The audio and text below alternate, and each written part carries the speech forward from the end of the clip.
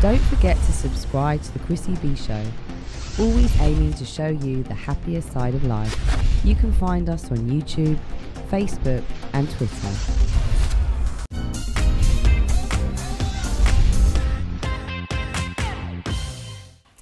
Welcome back, and with me now I have Karl William Lund. Hello. Hello.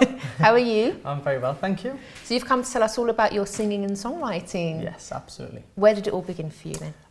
I started making remixes and mashups of other people's songs originally, and that's how I learned how to produce music with the software.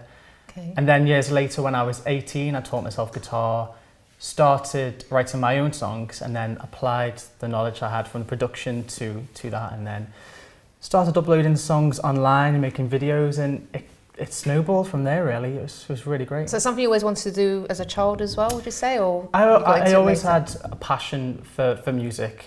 Growing up in my house, my dad is one of my big influences, whether he realises it or not, because our house was a fusion of soul, Motown, blues, classic rock and roll. Who are your favourites? Well, obviously being from Liverpool, I love the Beatles.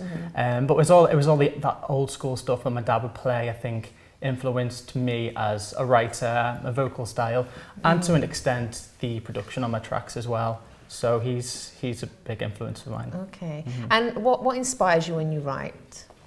Well, I always write on real life experiences, whether that's my own or another friend or family member. But the track I'm performing later, Lionheart, that was really strange because I heard the track as I was asleep.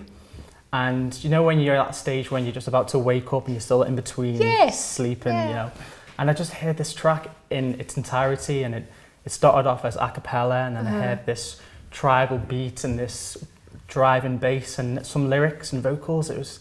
And what did you do? Did you start writing and like? Well, I opened my eyes and ran to my studio and just tried to get everything down, and just try and remember it all. And I wrote, recorded, and mixed it in that day, and it was just one of them songs that wanted to be written. Yeah. And I think so it's all in there already. You just need to rest a bit for it to come out. I think as a songwriter, if you are thinking too much about a song at the writing and composing stage, it's usually not right.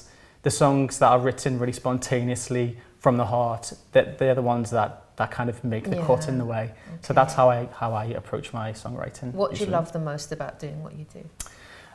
Well, usually it's just me in the studio on my own. It's quite a lonely process actually, because I'm playing all the instruments on it, I'm programming all the sounds, and then when you get to the mixing and mastering stage, it's almost like letting your child go to school for the first day and just let them go into the world. It's quite a scary process really, especially when you've just been so involved in it all. But at the same time, it's so rewarding as well, because you know you've put your heart and your soul into that, and if people appreciate that and they like it as well, and it brings them some peace and some healing, then that means the world. Brilliant. Yeah. Now I do like to ask my guests this question because I like having real people on the show, not fake people. And I usually ask my guests, you know, the difficulties that you might have been through with your dream, because people sometimes watch shows and they admire people and they don't realise tough times that they've been through and things that, you know, maybe got them down, but how they got through that. So I'm sure you've had moments like that when it's gotten tough and like you're thinking, oh gosh, this is really hard. What's kept you going? Well, the thing is, certain friendships or relationships I've gone through, I've always struggled to articulate how I feel. I used to close off and not really speak up if I had a problem. So music was my way of healing. Music was my way of saying, I love you, or I'm sorry, or I'm so angry, get out of my life.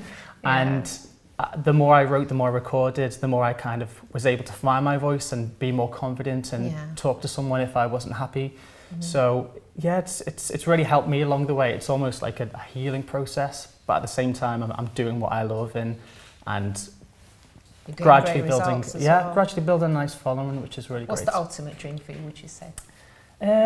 Well, I really love people like Ryan Tedder and Sia who write songs for themselves. They have a bunch of songs that they write as them, as the performer, but they also write for other bands and artists. And I think as a writer, if you can get into the head of another artist and pitch one of your songs and know how to sell your songs that way, then that's what I'd like to do ultimately. I'd like to be in the studio write for other people, but also I love performing as well. I love being on stage, so it's trying to get the best of both worlds. Brilliant. Okay, so you're going to be performing Lionheart for us in just a moment. Yes.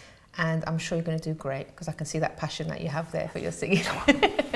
All right then, so thanks very much for coming on the show, Karl. So now it's time to go to our performance by Karl William Lund with Lionheart.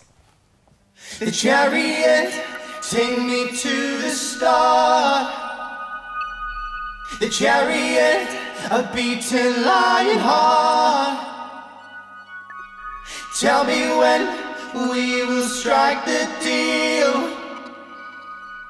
The chariot, how you made me feel.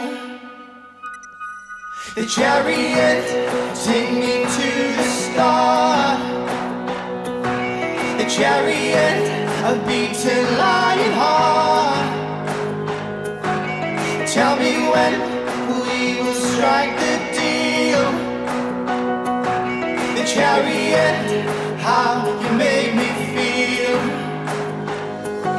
I'm running as fast as I can. I'm a man on a mission, not a boy with a plan.